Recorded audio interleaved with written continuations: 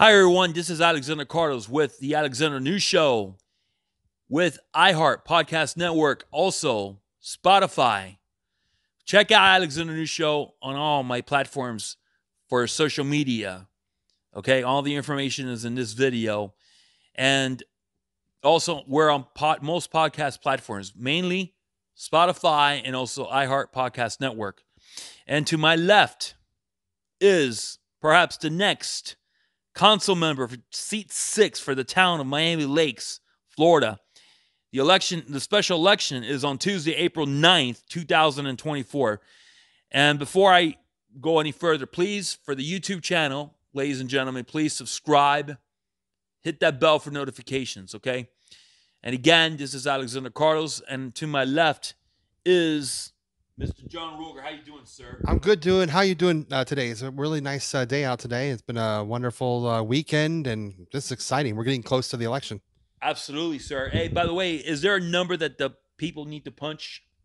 Yes, absolutely. Number 74 is my number. And when you choose to choose me, number 74 is going to be the number that you punch in your mail in ballot or on April 9th when we do the election. Remember, there is not going to be any early voting in this election. It is a 1 day only event. So if you didn't get a mail in ballot, you have to show up at one of the locations on April the 9th.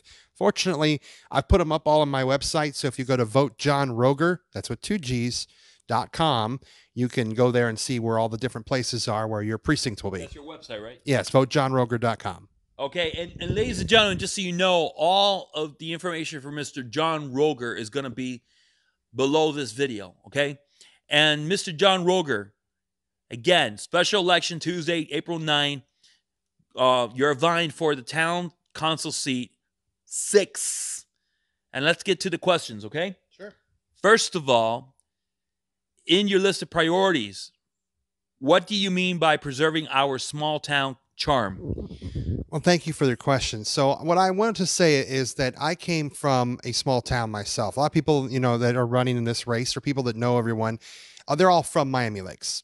I moved into Miami Lakes in 2020. In fact, I moved to Country Club in 2017 and was working in Miami Lakes with the Special Needs Advisory Board.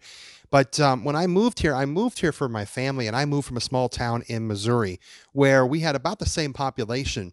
And we worked as a family unit. Each city, each representative, each chamber of commerce, we all worked together because we wanted to see our area thrive, but to remain this special place. And when I've met everybody here in town in Miami Lakes, this is the same feeling, the same vibe goes on in this area where we're family. We own local businesses. We know each other. We walk into the same parks. And we don't want to lose that because that's a gem that we have here in this portion of Miami-Dade County. Most of the cities down here have become these mega conglomerate cities. They've got businesses everywhere. They've got 5, 6 story buildings. They've got every shopping center you can have, and then you can't find that little main street like you have here. There's only a few cities left in South Florida that have those ones. We do. We're lucky enough to have that. So to me, that means making sure we're doing responsible growth. We're running out of town space here. We can't be building 500,000 more buildings. We can't be building 7 story buildings because we have an airport nearby, So we've reached a point where we need to evaluate what's our green spaces left and use it appropriately to preserve this town. That also goes into taking care of our tree canopy. I have talked to several people in my walks around town so far who are very concerned about the way our tree canopy and our beautiful town is being handled. We had this great plan, Alex. They came up with this idea to do the growing beautifully a couple of years ago in the council. And the plan was to revitalize the trees, take down the bad ones, plant some new ones. And you know what's happened? They've done it. They haven't maintained it. I see you go drive down Miami Lakeway, drive down a few of these different side roads. You'll see there are trees dying. No one's following up with it. So we need to make sure that we're following up with it. That should be a priority. Water that. Is it Miami-Dade County or is it the town of Miami Lakes? The town of Miami Lakes, it's our responsibility. So we're supposed to be working on that. So that's part of the thing I see about, preserving our small town is making sure little things.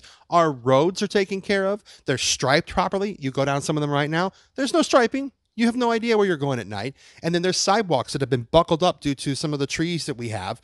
We don't need to get rid of the trees. We need to fix the sidewalk. Let's get in there, fix the sidewalk, and make sure we're doing it right so that doesn't happen again. That's what you mean by preserving our small town charm. So let me ask you this other question. What do you mean by safety first as in your list of priorities? You put here safety first. So safety to me is paramount for our community. We have a great relationship with the Miami-Dade Police Department. We connected with them, and they basically patrol our area. Some people have suggested that it's time the town builds our own police department. I do not believe that is a smart idea. Having the connection with Miami-Dade Police is critical because they offer resources that our own town, building our own department, cannot possibly. What are some of those resources? Well, the resources, for example, let's say something serious happens here, right? They can have dozens of officers here. We only have a couple of officers. We can only afford a couple of officers if we had our own department. But you got the Northwest Center where all of the Miami-Dade police officers reside. Over right here in Miami Lakes. District. Yeah, the district. They're all here in a minute. So something happens in one of our schools.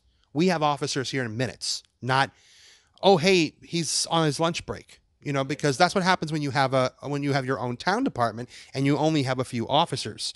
The other thing is the officers we do have through Miami-Dade, they don't have enough resources. We're a little short-staffed on the amount of people we've hired because we cut the budget back. I don't believe that was a wise choice to cut them. Now, I did say at the debate that it's a wise choice to keep the taxes low. And we're in an inflation year. There's a lot of people struggling and barely making it, especially with the really, really ridiculously high prices we have for insurance right now, thanks to Tallahassee. But there are other ways we can get money for that police department to be able to do what it needs to do, to give Miami-Dade Police a better contract, because we can reach out to, there's grant writers for law enforcement. There's law enforcement programs that can help give us what we need. The LPRs that we use, these are the license plate readers that we have. They have helped us catch criminals in every area of the town. I was reading that. What difference will it make if you have a license plate reader in the town of Miami Lakes? Well, think about this. Okay, so every car that's going by, right? These license plate readers look at the license plate. And if that plate has been reported as stolen or reported in an accident or reported in a theft or reported in a crime, it immediately alerts Miami-Dade Police and says, hey, this person's here. You need to come check them out. Yeah. And you know what? There's been argument. Is this violating any rules? Is it privacy issues? Some towns across the country have said no to these programs, but since we've implemented them here, and a lot of the ones that have been implemented, by the way, are implemented in our gated communities, and they're using them to track people that go in, so you don't have to stop and wait at the gate for an hour and try to get your way in. It's happening right now. So it's actually a good tool, and it's useful. And one last thing about safety first. For those who know about our Special Needs Advisory Board, and I chaired the board for 3 years, I've been on the board for 6 years. One of the programs that we developed was the Special Needs Safety Program. It's a one-on-one program with the Miami-Dade Police Department that allows us to let them know about people with special needs in our town.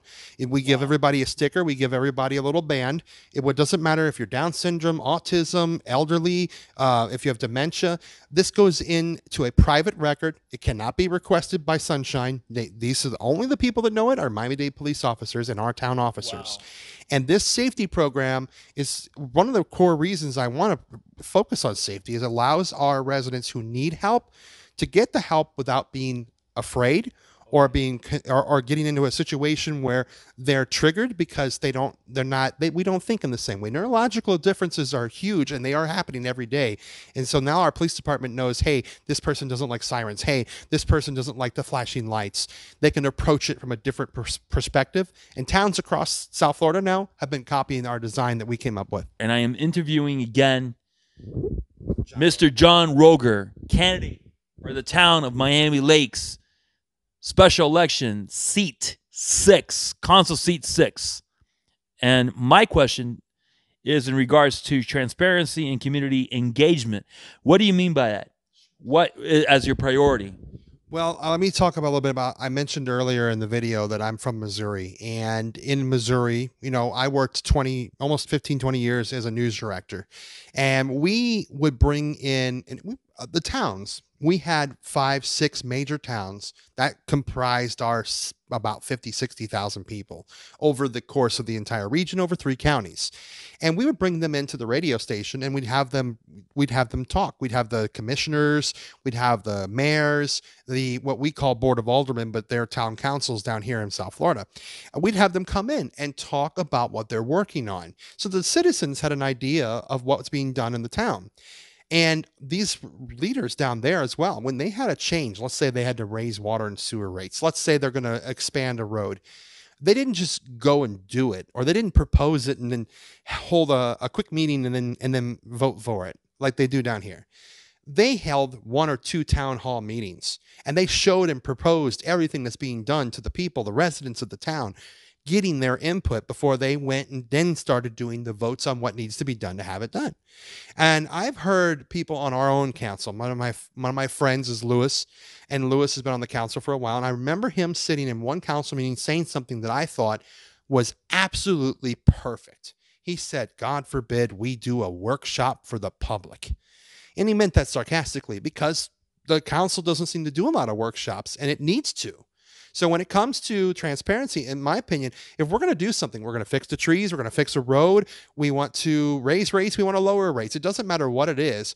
If we're going to do it, we need to hold some meetings with our constituents. Our residents need to come in and get to know what's going on. And I want to make sure that that's done. If the rest of the board members don't want to do it, fine. If I have to do it myself, I'll do it myself. I don't care because, in my opinion, it's more important for you guys, you residents, to know what we're doing before we start doing it. Because right now, it's people come in, the next council meeting, they get 3 minutes to talk and complain about where did this come from.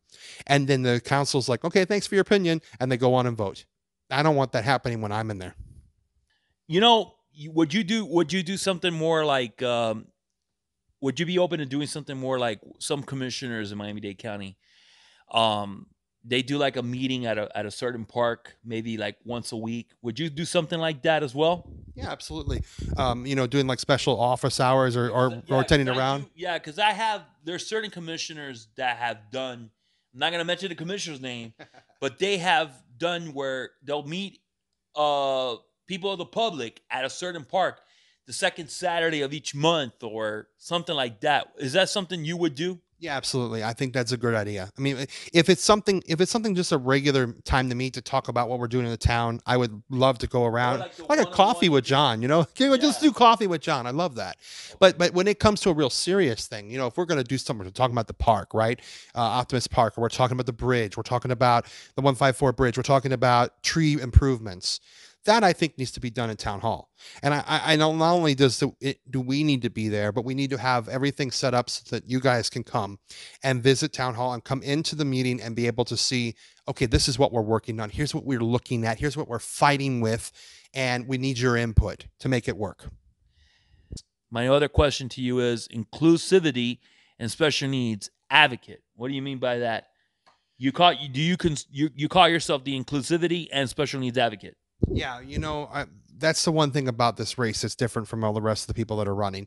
I spent many years working in the Special Needs Advisory Board. I am an autistic adult myself, so I'm breaking strides here but not only talking and by saying I'm running and by wanting to represent our town. There's been doctors and neurologists. There you go. See, neurologists who have said, you can't do these kind of things to not just to me, but other adults like myself. And then my 2 children, I am a single father of 2 children with special needs. They also both have autism. One has epilepsy. And that's why we're here in this area. That's why we moved here, because the resources are here, because the people who care about them are here. The special needs school, the South Florida Autism Charter School, built right across the bridge from us, is a state-of-the-art facility that has helped so many children with autism break barriers. And, everyone's always told me, well, you need to be more involved. So I did. I got involved with the Special Needs Board. I've been involved with Autism Society of Florida. I just got done doing a gala with Autism Speaks. They are in the process of possibly considering putting me on their executive leaderboard. It's going to be brought up at the next meeting. I don't know. I have to wait to see what happens. But they've all asked me, like, can you help us? It's amazing to see an adult like yourself, because everyone asks, well, how did you accomplish this? Through therapy, through medication? Guess what? No, neither. Just like the great Temple Grandin, who is well known in the autism world, I didn't have any real resources for what my problems were.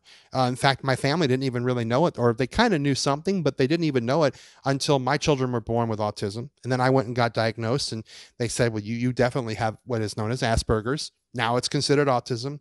And because of my ADHD, so I got diagnosed with Asperger's, which now is considered autism. And I've also been diagnosed with ADHD, which now is considered with autism to be AUDHD. It's a conflicting neurological issue. But here I am. I've made it work. I've been working with my children. The school works with my children. The board I've been a member of. We were just in our last year raised $32,000 for special needs programs in Miami Lakes alone, in Miami Lakes. Wow. And we offer, our board has put together programs like Arts for Autism. It's partnerships with all these organizations, nonprofits in our community who want to do something special for our families, our children, our adults, our elderly. We've put together programs with them, with programs with a new dojo program that's offering karate, non-contact karate for people with special needs. And we've also, we've been working on an adult animation class. It'd be the first one of its kind, where adults with autism and special needs can go and learn how to do animation with computers. Wow. So advocacy is in my blood. So my last question to you is, and this one I want to throw at you. Sorry to have to put you in a tough spot here. That's okay. If you had to go bold in the town of Miami Lakes, bold, which is going to be like, make you like the legacy. This is like what I call the legacy here. What is the one thing you would go bold with that you'd be like BOLD, like you want to do if you become the next consul? And by the way, I am endorsing this gentleman right over here, Mr. John Rogger, because I went to the debate that's narrated by Alex Pinellas, former mayor of Miami-Dade County. And I can honestly tell you, I felt the vibe, the energy, your vibe, it was all positive. I just felt like you were very sincere. I felt that sincere energy from you. You were true. I don't see you like you weren't acting. You're not fake, man. No. And I mean, I'm not a town of Miami Lakes resident, but if I was, and by the way, just for the record, I grew up in East Hialeah, but I used to always come to Miami Lakes to hang out. I always had connections. Like I had people that I knew, family living in the town of Miami Lakes and Palm Springs North, Lakes on the Green.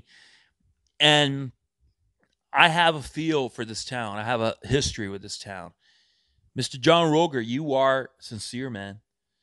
Now, with that said and done, if you become the next, and again, you might be the next council member, what are you going to go?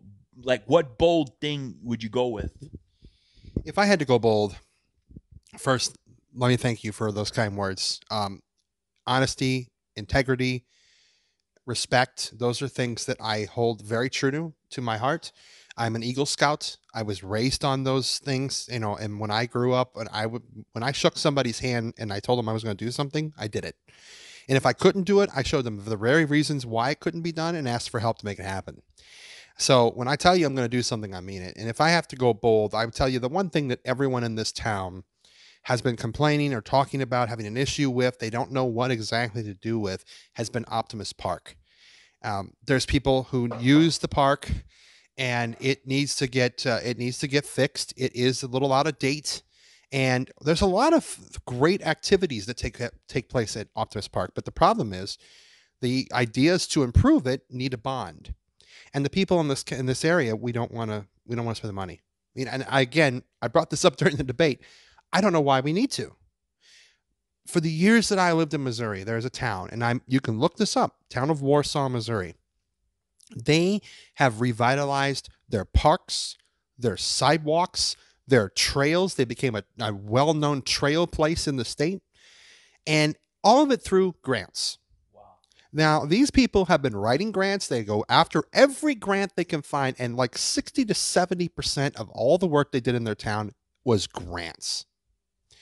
So between grants, sponsorships, donations, Miami-Dade County, there's a lot of people that use that park for baseball games that don't come from Miami. They're not from Miami Lakes.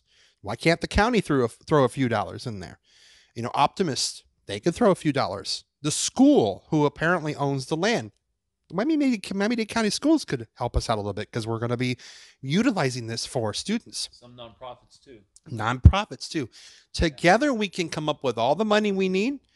Let's get this place revitalized without raising a single dollar on a bond. How much money do you think it will require for this to be done? Do you have any estimate? Do you have an estimate?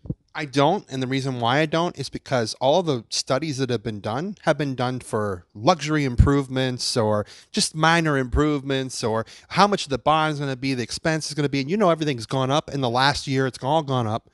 In my opinion, we need to sit down and start all over again and say, here's what we need to have done. This is the imperative part: fixing the flooding issues, putting in proper bathrooms, maybe rearranging it a bit, changing out the lights to LED so we're not spending so much money on the lights.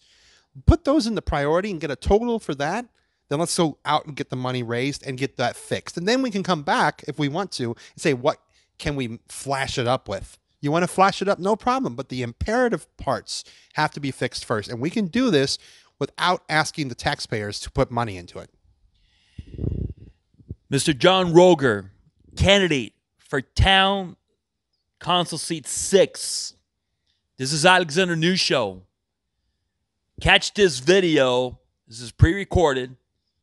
Catch this video on the Alexander News Show YouTube channel. Make sure you subscribe. Hit that bell for notifications on YouTube. It's also going to be put on the other social media platforms. And it's also going to be on the Alexander News Show podcast platforms. Mainly Iheart Podcast Network, Spotify, and there's other ones like Google. Thank you for coming on the Alexander News Show. It's been a pleasure. Thank you for taking the time to talk to us and letting the folks in Miami Lakes know a little bit about me. I know I'm the newcomer here. I'm the grassroots guy. But let me tell you, you will not be disappointed if you vote for me. Number 74. There you go. Number 74. What's the website again? VoteJohnRogger.com. And all of my social media is @JohnTheRogger. And you'll be catching this video on the platforms. Thank you for tuning in to the Alexander News Show and the interview with Mr. John Rogger, candidate for Town Council Seat 6. Thank you for watching.